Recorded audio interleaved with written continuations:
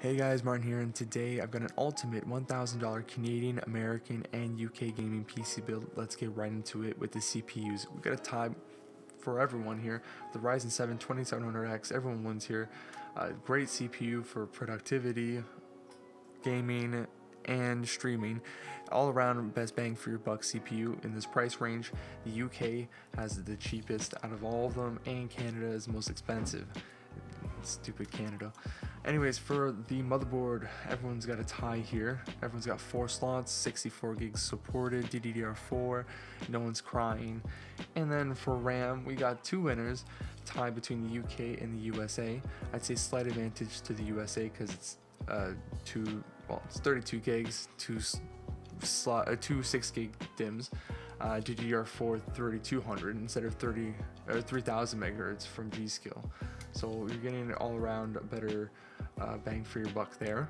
108 is a really good price for 32 gigs, and then Canada comes in at measly second with 16 gig DDR4 3200.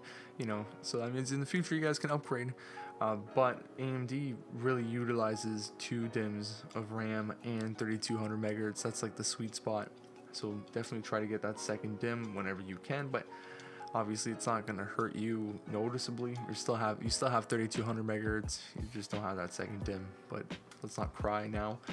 Let's save some money and play some games. Okay, for the SSDs, we're looking at W's for everyone. Everyone's got a 1 terabyte SSD or M.2 SSD. I like the M.2 better, but that's the cheapest you can get in Canada, so I went with it. Anyways, we got a W here in the GPUs for United States. That's surprising because usually it's the UK, but I think the UK's got a little problem. They cannot go higher than a 2070, which is weird. Honestly, I can't find the 2080 on PC Part Picker, but obviously you can find them elsewhere. So I have, and I will add them later. USA still wins this one with the 2070 Super instead of a 2070 regular from the UK. Maybe there was a cheaper price elsewhere. I should look into that again. I'm sorry about that, but that's all PC Part Picker, so I'm gonna have to look into that more. But for this video, we'll go with this. And Canada, EVGA GeForce RTX 2060.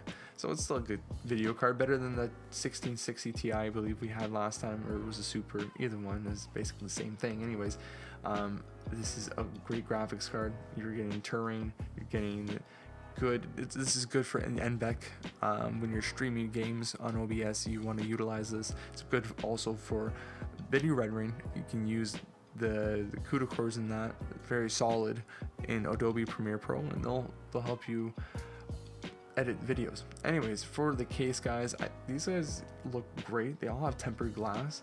They all look pretty good, actually. You can have a look at them. Obviously you can change them if you don't like it, but the UK we didn't change it from last video. The USA we have, and Canada we have, and they look actually mint. We spent a little bit more money into the cases here. And next up, for the power supplies, again the UK wins here with a fully modular 80 plus gold power supply. Obviously that's subjective, but I would say the fully modular part and the fact that it's gold is already good enough, in my opinion, to warrant it a W. And the USA and Canada come in last. I'd say obviously USA above because they have a 700 watt 80 plus bronze instead of a 600 watt 80 plus bronze.